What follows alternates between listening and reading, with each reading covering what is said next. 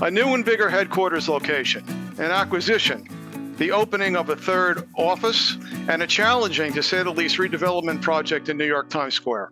These are some of the recent highlights for the full-service design firm Mancini Duffy, whose CEO and co-owner, William Mandara, joins us today. Welcome, Bill. Hey there, how are you? Bill, what prompted your firm to open a third office in Red Bank, New Jersey? And how did the pandemic shape how that office was set up and staffed? So it's interesting. There's really both of those. There's two reasons for Red Bank. The first reason was to really leverage some of the relationships that some of my partners have who live down that area and have many contacts and afford us the ability to do work there. And in reference to the pandemic, quite frankly, you know, people want to have different options for working, and having an office in Red Bank allows for a lot of our staff that lives down in Monmouth County in that area to have a place to work and an office to go to without having to come to Manhattan. So it just gives other options for our staff that makes it great for them. Got it. Got it.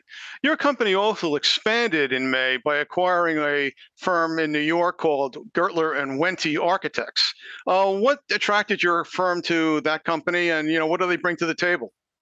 So there's a lot of things that attracted us. I think initially, having met with Jeff and Larry, we share a lot of the same values on how to run a firm, how to treat people, and how to treat our clients. So from day one, that was apparent that it was a great alignment. And what they bring to the table is a very robust healthcare practice and multifamily practice. Mancini, we've done some minor healthcare work. I've done some minor healthcare work, and we've done a fair amount of multifamily, but not the level that Gertler Wentz has done. And bringing that on has just been great for us. And in particular, Mark Goldstein, who runs the healthcare practice, has been great to have along on the team as well. Mm-hmm. Okay. That acquisition coincided with your firm moving into a new headquarters on 8th Avenue in New York City at a time when a lot of other AEC firms are kind of backing away from office space. Provide some details about the new office in terms of size, employee capacity, and it's my understanding that you tripled the size of your design lab, if you can elaborate on that as well.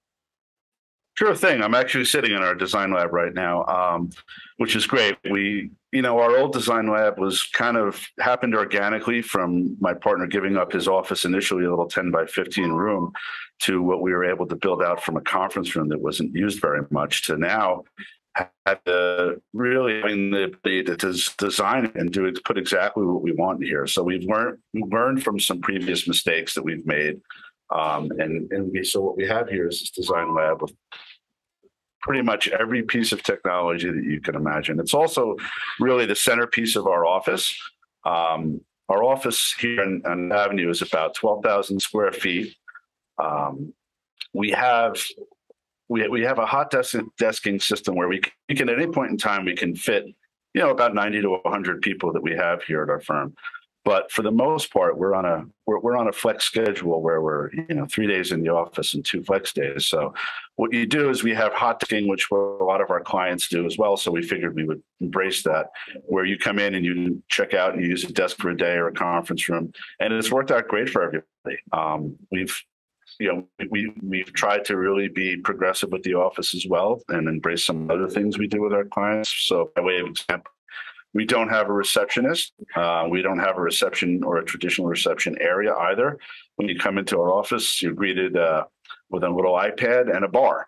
It was funny because when we were sitting around thinking of what to do, we were coming up with all these ideas. And my colleague, Michael Kipfer, brought up the fact that when you go to a restaurant, you're waiting for a table. What do? You sit at a bar, and kind of really ties into our culture here of, working hard and playing hard as well. So we're pretty excited about it. As far as backing away from office space, I think that, we design as architects places where people go to work, places where people go on vacation, places where people, eat and drink and all of those things. And to sit there and say you're an expert on that from your kitchen just doesn't really work for me, and doesn't work for our partners here either. It feels hypocritical. So to wit, your office. Exactly. Your firm was on the design build team for TSX Broadway, a $2.5 billion, 550,000 square foot mixed-use building that included elevating the Palace Theater 30 feet or 6 stories above ground and creating a new entertainment location. Talk to me about the client's vision for this project and why such a complex design and engineering maneuver was necessary. Well, it really is an amazing project, and it's been in our office for, gosh, 6 or 7 years. And the initial vision was to create something in Times Square where there was nothing and where there really wasn't the ability for it. And the reason it's such a complicated project is just that there's only so much space, A, in Manhattan, and B, especially in a place like Times Square. And the fact that we were able to elevate the Palace Theater and create all of that new space over there is really spectacular. And I'm very proud to be a part of it. And it's been quite an engineering feat, as well as some of the other parts of the project. But really, the initial vision was to create a premier space in Times Square for the future it'll have a world-class Broadway theater. There will be premium entertainment space there. There's going to be an amazing hotel with views like no other. There will be a roof deck that, again, will be like no other in the world. And there's even a stage that will go out to Times Square that could host any number of events. It's going to be pretty spectacular. And all of that's made possible by, realistically, the initial vision of elevating that theater and creating all of that space comes right onto Times Square. Am I correct in my understanding about this, that one of the performance spaces is sort of like a platform that's going to levitate or extend or cantilever out over the sidewalk in the street? Absolutely, it will extend out into Times Square, into right across from the TKTS booth.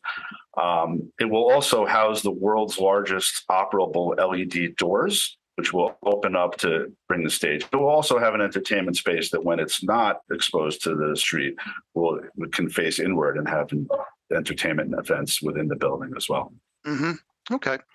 Your portfolio includes Peloton's first headquarters on West 25th Street, as well as several high-profile building repositions such as 888 Broadway. What were the client's design goals, and what were these projects' challenges and noteworthy features?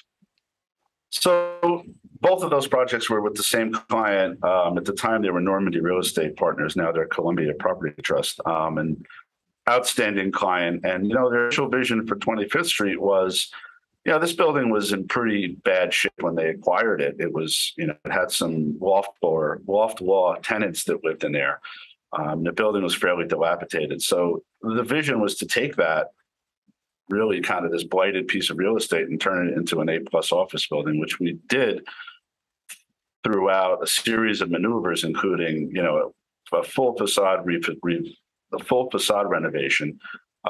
We filled in light wells on the side. We were able to relocate floor area into a penthouse that was used for Peloton, and it would actually would sold Peloton on the space. And then with 888 Broadway, that was a little bit of a different project because it was already a functioning building with ABC Home and Carpet, but they didn't need all the space in there. So it was a very complicated deal for our client to pull off as far as ownership relationships and things like that.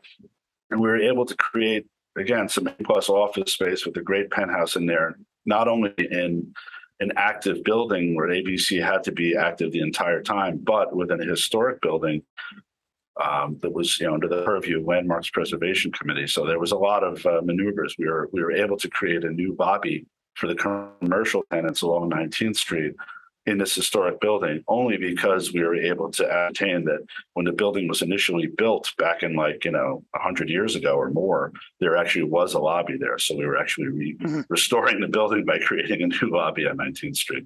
Just out of curiosity, are you finding the work that you're doing these days is more renovation than new construction, or is it still a balance? It's a good balance, and I think it depends on where you are. We're doing new buildings in Manhattan.